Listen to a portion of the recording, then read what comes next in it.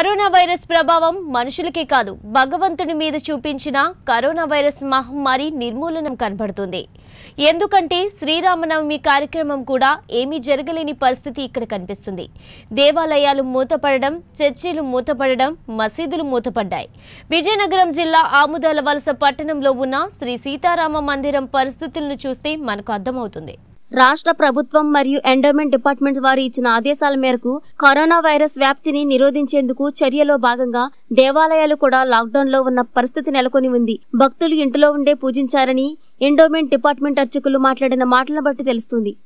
ఆలయ అర్చకుల్ని, రెండో అర్చకుల్ని, మెయిన్ అర్చకులు, పెద్ద అర్చకులు ఉన్నారు. ఆయన కొద్దిగా సుస్థితి బాగోలేదు, కావున ఆయన బయట ఉన్నారు. కాబట్టి ఏంటంటే ఇక్కడ వార్షికోత్సవం అనేది ప్రతి ధర్మకర్తల దగ్గర నుంచి వస్తున్నది. జ్యేష్ఠమాస కళ్యాణం కానీ, ఏ ఉత్సవాలు జరిగినా, శ్రీరామనవమి కానీ, తర్వాత తిరునక్షత్రాలు కానీ ఏవైనా జరుగుతున్నాయి. వార్షికం అది ధర్మకర్తల దగ్గర నుంచి వస్తున్నది. ఇప్పుడు ఏంటంటే ఎండోమెంట్ డిపార్ట్మెంట్ మాకు ఏం చెప్పారంటే, మీ అవకాశాన్ని బట్టి ఉత్సవాలు కానీ, నిత్య కార్యక్రమాలు కానీ జరిపించండి, భక్తుల్ని ఎవరిని లోపల ఎంట్రన్స్ చేయకూడదు అనేసి నిబంధన పెట్టారు. ఆ ప్రకారంగా ఇప్పటి వరకు ఇలాగే జరుగుతుంది. మేము దీని మీదే మేము అర్చకులం కూడా అలా చేస్తున్నాము. నిన్న శ్రీరామనవమి జరిగింది. కాకపోతే ఏంటంటే 2 జంటలు కూర్చోబెట్టాం, దూరంగానే కూర్చోబెట్టాం. శ్రీరామ కళ్యాణం చేయొచ్చు. భక్తులు ఎవరు ఎంట్రన్స్ లేదు. ఓన్లీ మా జూనియర్ అసిస్టెంట్ గారు, మన నారాయణ స్వామి గారు, అర్చకులు, మేము 2 జంటలు అంతే కూర్చున్నాం. నిన్న శ్రీరామనవమి జరిగింది. ఈనాడు పేపర్ కూడా ఇచ్చామండి. ఇది ఇక్కడ దేవాలయం తాలూకా మా ఎండోమెంట్ డిపార్ట్మెంట్ ప్రకారంగా మేము అవలంబిస్తున్నాం. కరోనా వ్యాధి విజృంభిస్తున్న సందర్భంగా ఆంధ్రప్రదేశ్ రాష్ట్ర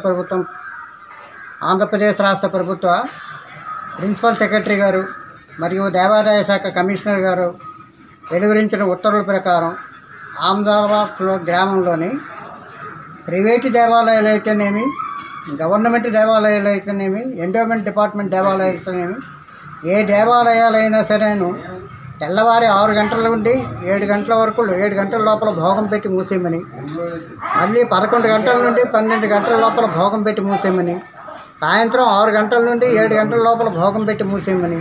అంటే భోగాలు తయారు చేయాలి కాబట్టి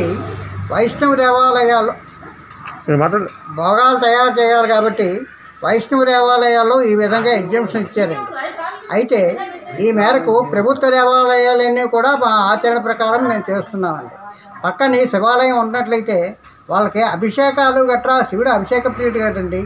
ఈ శివుడు అభిషేక ప్రియుడు కాబట్టి వాళ్ళ అభిషేకాలు గట్రా చేయడం కొద్దిగా లేట్ అవుతుంది. కాబట్టి వాళ్ళు కూడా దేవాలయాన్ని మూసే లోపల అర్చకులు మాత్రమే చేసుకుంటున్నారండి. అలాగే శ్రీరామ ఉత్సవాలకు వచ్చినట్లయితే శ్రీరామ ఉత్సవాలు ప్రతి దేవాలయంలో కూడాను జరిపించమని చెప్పి నిబంధన ఏమీ పెట్టలేదండి. అలాగని చెప్పి మీ అవకాశాన్ని బట్టి ఒకవేళ దేవాలయాలు కానీ వార్షిక ఉత్సవాల్లో కానీ భాగంగా శ్రీరామ ఉత్సవాలు ఉన్నట్లయితే స్థానిక అర్చకులు కానీ లేదన్నట్లయితే మీ అవకాశం మేరకు 1 జంటనో 2 జంటలనో, అది కూడా ప్రభుత్వం వారు తరలించిన నిబంధనల ప్రకారం వేరు ప్రాంతాల్లో వేరు దూరంలో కూర్చోబెడుతూ కనీసం 6 అడుగుల దూరంలో కూర్చోబెట్టమని చెప్పారండి 1 జంటకి. ఆ విధంగా కూర్చోబెట్టి కళ్యాణం చేయించమని చెప్పారండి. ఆ మేరకు మేము కళ్యాణం చేయించామండి. అలాగే పక్కన అక్కడ రామ మందిరం ఉన్నట్లయితే ఆ రామ మందిరం వాళ్ళు కూడా మేమే ఇన్స్ట్రక్షన్ ఇచ్చామండి. వాళ్ళు కొంతసేపటి వరకు జనాన్ని రానిచ్చారు. ఆ తర్వాత వాళ్ళు కూడా కట్టలు చేసిచ్చారు. అలాగే లక్ష్మీనారాయణ స్వామి దేవాలయం, సత్యనారాయణ స్వామి దేవాలయం, ఈ 2 దేవాలయాలు ఒకవేళ కానీ తీసి ఉన్నట్లయితే ప్రారంభంలో వెళ్ళి పోలీస్ స్టేషన్లో రిపోర్ట్ పెట్టామండి. ఆ రిపోర్ట్ పెట్టిన ప్రకారం ఆ ధర్మకర్తలు ఫోన్ చేసినట్లయితే వాళ్ళు కూడా మా నిబంధనల ప్రకారం వెళ్తున్నారు. నా పేరు నారాయణరావు అండి, దేవాదాయ శాఖ జూనియర్